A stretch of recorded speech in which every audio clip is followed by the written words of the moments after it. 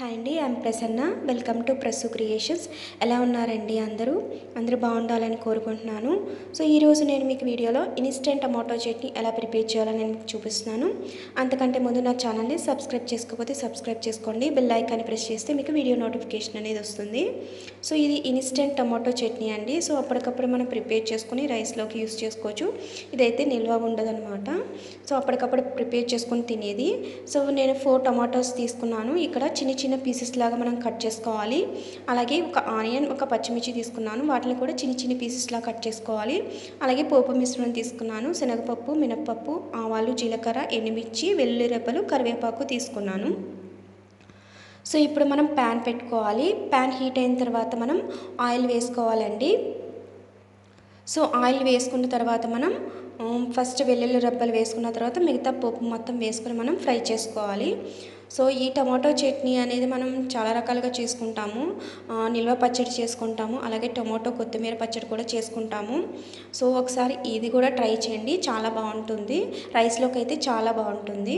So పోపు మొత్తం వేసేసుకున్నానండి. అలాగే కరివేపాకు కూడా వేసుకున్న తర్వాత మనం వీటిని ఫ్రై చేసుకోవాలి. కొంచెం రెడ్ కలర్ వచ్చేదాకా మనం లో ఫ్లేమ్లో మనం ఫ్రై చేసుకోవాలి.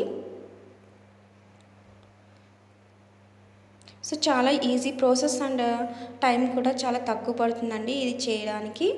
సో ఒకసారి మీరు కూడా ట్రై చేయండి. సో పోపు వేగిన తర్వాత మనం టమాటా పీసెస్ని మనం యాడ్ చేసుకోవాలి.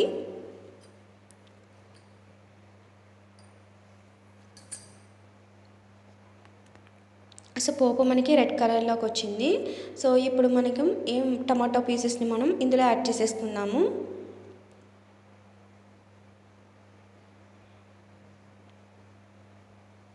యాడ్ చేసుకున్న తర్వాత ఇప్పుడు స్మాల్ గ్లాస్ తీసుకుని అందులో వాటర్ వేసుకుని యాడ్ చేసుకోవాలి. కొద్దిగానే యాడ్ చేసుకోవాలండి. ఈ చిన్న గ్లాస్తో మనం వాటర్ అనేది యాడ్ చేసుకోవాలి. తర్వాత దాంట్లోనే తగినంత సాల్ట్ వేసుకుని అలాగే కొద్దిగా పసుపు యాడ్ చేసుకోవాలి.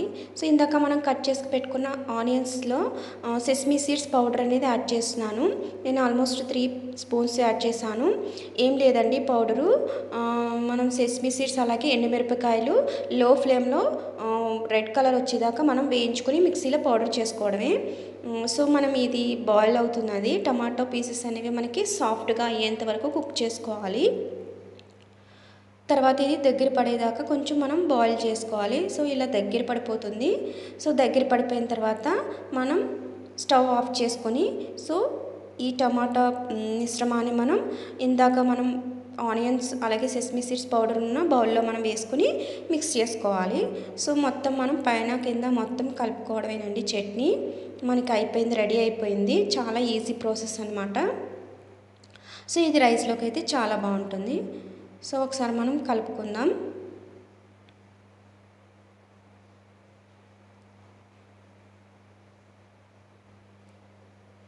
సో ఇలా మనం కలుపుకున్న తర్వాత మనం